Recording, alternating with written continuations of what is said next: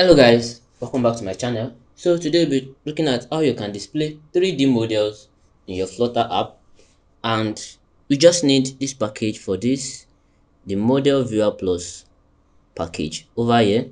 And if you install it, there are some setups you need to do, like you go into your Android folder, your app, and in the build.gradle you set the minimum SDK version to 19. Also, you go into your Android, the app, the source, the main, and in your Android manifest, you add this line: the Android uses clear text traffic, and you set it to true. Alright, now that we are done with the setup, you can go ahead and run your app now. And before we continue, if you like to support the channel, there's a support link in the description below. Support will be highly appreciated. Let's continue. So yeah, I don't have a designer and I can't use Blender to generate 3D models, but I have an app on my Windows machine called the Paint 3D. I don't know about the iOS one. And as you can see, this is a 3D model. So just open your Paint 3D, go into your 3D library, and it will bring out some 3D models that have been automatically generated for you. You can see dinosaurs. There are many more: animals, space, dinosaurs, and realistic. So just set it here, and when you are through, Ctrl S to save the model, and you go press 3D model. And when you do that, you make sure it is saved as 3d.glb. So okay, I've gotten my own model ready already, and in my prospect.yaml file I have a folder images, and there I have all the model I want to use. Okay, so in my center widget, I'll have my child, and here I'll have the model viewer. It will require a source, which will be a string. So I'll just have my images. I'm using the dino, and if I should alt restart this now, it takes a bit of time to load up.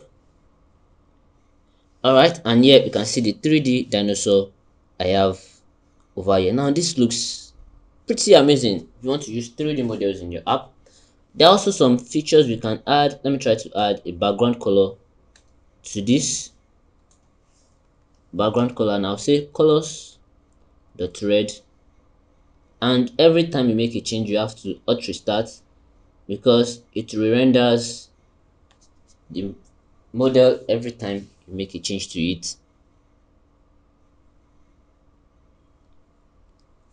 So we have my background color here.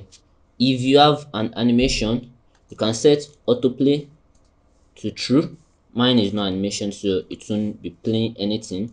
Also, auto rotate, can set it to true, and if I should alt restart now, you can see it will start rotating by itself.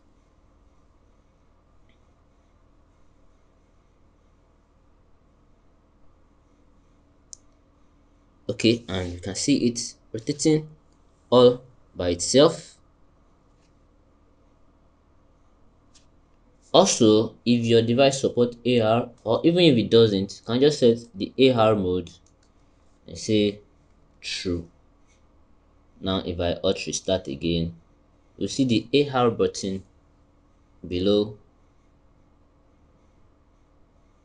the model.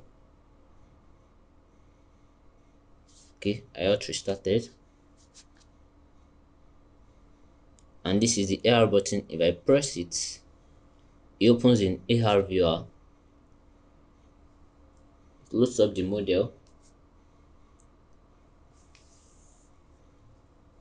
and here you can see the dinosaur we have in our app. So also you can just over the model viewer here, check all the properties you can have. You have the alt, poster, camera controls, touch action, auto rotate, and everything.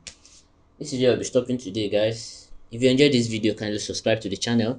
Also, the Source code will be available on GitHub, and I'll put the link in the description below. Thanks for watching, and I'll see you in the next lesson.